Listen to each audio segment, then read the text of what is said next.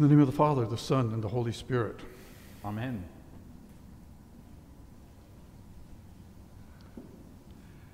Just the other day, one of my news feeds, I got a story, and it was called "The Best Way to Figure Out How Much Wine You Need for a Party." And I thought, wow, if only this bridegroom would have had this, perhaps the whole story would have been changed.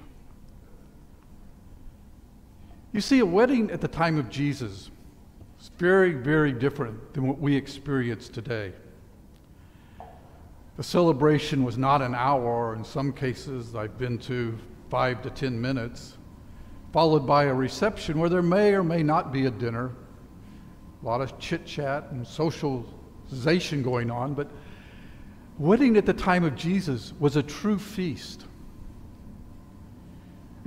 It was a feast that lasted 7 whole days, and it was held at the groom's home.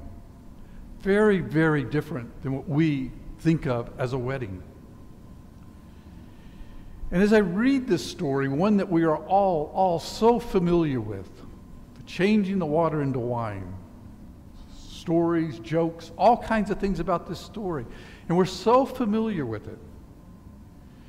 And as much as this story is so striking and so beautiful in so many ways, what really, really hit me this year was not about the changing of water into wine, but about the role that Mary plays in it, about her words, her simple words, "They have no wine." These words have haunted me all week. We don't get any details about why Jesus and Mary were at this wedding. Was this a neighbor? Was this a family friend? Were they relatives? Was Mary the beloved aunt? Was this Jesus' childhood buddy that he had grown up with? We don't get much information about that. But for me, what did become the takeaway point this week was the role that Mary plays. How she saw something that was a problem. How she saw something that was going to cause embarrassment and then tried to do something about it. And then we hear Jesus' response to his mother. I would say it's flip at best. I think today we might hear something like, "It's not my problem," or "I'm having a good time with my friends. Don't bother me right now. I don't want to be disturbed." Or perhaps even something like, "Why don't you let them worry about it? They probably have something in the back and they just don't really ready to bring it out yet. Just calm down, Mom. Don't worry about it." But Mary doesn't buy it. She doesn't buy it. And she knows her son, and she knows the goodness within him. She knows how he cares about people. And so she doesn't have a big discussion with Jesus. I imagine she probably gave him that look that mothers get when their child's born. She gives him that look. And she looks at the servants and says, "Do whatever he tells you." Because in her heart, she knew that Jesus would do something. There is no wine. How many times in our lives do we observe something that in our gut we know isn't right? We may not know all the details of what's going on, but we know something is wrong. We know something is askew. We know something just isn't right. And how many times have we prayed in our confession, asking forgiveness for that which we have left undone? I believe this is the example that Mary is giving us today. When we see a problem, when we experience an issue where we know something isn't right, we are called to respond. So what can we learn from Mary? I think first is that Mary noticed. She was aware of what was going on around her. She didn't live in her own little world. She was aware of what was going on with her neighbors and her friends. And she saw something that was about to become a big embarrassment. And she tried to help. I think the next thing we can learn from Mary is that she tells the right person. She doesn't go and talk around anybody else. She just says to Jesus, they have no wine. Mary knows her son. She knows who Jesus is. In John's gospel, we don't get all the prelim stuff that we see in the synoptics. But yet Mary knows who Jesus is. She knows what he is capable of. And she trusts that he alone, only Jesus, can meet the needs that she perceives. And then what I find most interesting is how she persists. I find this both reassuring and very hopeful. I've always found this dialogue between Mary and Jesus rather confusing. Why did Jesus respond that way? Was it that he wasn't ready? That this was the most human part of him coming out? Because he knew the minute he started his ministry, the minute he made such a sign, the proverbial cat was out of the bag and he could never go back to just being the carpenter's son. I also wonder if he wasn't like many of us, just hesitant to get involved, hesitant to do something. And as I prayed about this week, I was reminded of a sermon by Dr. Martin Luther King. And his sermon was on the Good Samaritan parable. And in that sermon, he preached. The first question which the priest and the Levite asked was, if I stop to help this man, what will happen to me? But the Good Samaritan, he reversed that question. He asked, if I do not help this man, what will happen to him? As I said, we don't know what was going on with Jesus, but whatever it was, Mary didn't cave to his reluctance. She continued to press the urgency, if you will. It was this, she gave that look which says, I don't care about your hour. There's a desperate problem right here and now, and you can help them. Be who you are. Do what you can do.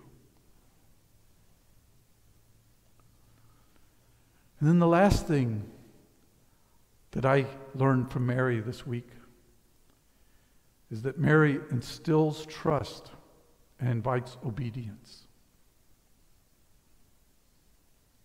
She simply looks at the servants and says, do whatever he tells you. And I also think it's important that we notice that Mary wasn't the one who fixed the problem, but she sought the one who could. She knew who could, and she didn't ask. She didn't hesitate to ask. In our epistle this morning, Paul writes to the church at Corinth about gifts. He says, now there are varieties of gifts, but the same Spirit.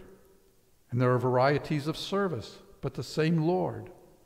And there are varieties of activities, but it's the same God who activates all of them in everyone. To each is given the manifestation of the Spirit for the common good. And I know that many of you have received emails from me where I use a signature occasionally. And in it, it's one of my favorite quotes from a priest back in Boston from one of his sermons. And in it, he said, God's dream is to create a world of one communion. a fellowship in love, justice, and compassion.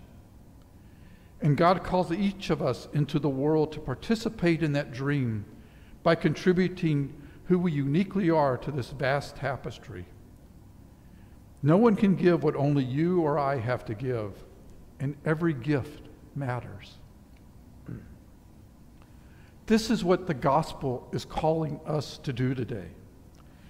To listen to what God is asking each of us to do. To hear, to see the needs of our neighbors. And then to use our gifts, to use our talents, to use the grace that God has freely given each of us to respond to God's call in caring for one another, which is to live out our baptismal promises. As I often do, perhaps I'm self-projecting here. But I think sometimes my ego, our egos get in the way. That we see something and we kind of feel like, I've got to fix it. When in turn, we actually live in community, we live with each other. And while my gifts may not be able to help this person, I probably do know someone who can.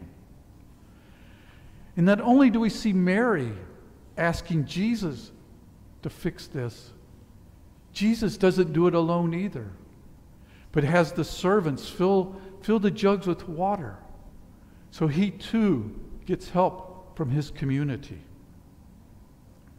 There is no wine. While it might not be, and it most likely isn't, wine specifically, there's without a doubt at this time that we are experiencing scarcity. The fact that we are sitting here at an empty church this morning. The fact that so many of us are feeling the isolation of the pandemic. The fact that we go to the grocery store and we see bare shelves. The fact that we know so many are hungry, homeless. These are all reminders of the scarcity in our lives. But I believe it's when we focus only on the scarcity that we become blinded to the possibilities. That we become blind to all the goodness and all the blessings in our lives. It's when our vision becomes so myopic on what's not right that we miss all the goodness in our world, which often leads to feelings of helplessness, if not hopelessness. This weekend, we remember Dr. King. And I believe that in his life, what he saw was the possibilities. What he saw was not limited by the reality of his day, but by what could be. And he didn't do it all by himself. He had a community around him. People with all kinds of different gifts and talents that contributed to the movement that he was a part of. My friends, none of us can do this alone. And the beauty is that we don't have to. Last week we renewed our baptismal vows. We renewed that we, like so many others in this world, are believers. And that we are followers of Christ. And just like the wedding feast, we are part of that community. And like Mary, we have Jesus to turn to in our time of trial, in our time of need, in our time where we need help. They have no wine. Do whatever he tells you. I believe we live in a tension between those two lines. And hopefully we live it well. Let us be open to and confident in the one whose help that we seek. Because he is good. He is love. And he is the one that came so that we may have life and have it to the fullest. And so, my sisters and brothers, let us give thanks for all the blessings in our lives. Let us give thanks for each other. And even though we can't be here together personally, I know that we are here together in spirit. And our God is with us. Amen. Amen.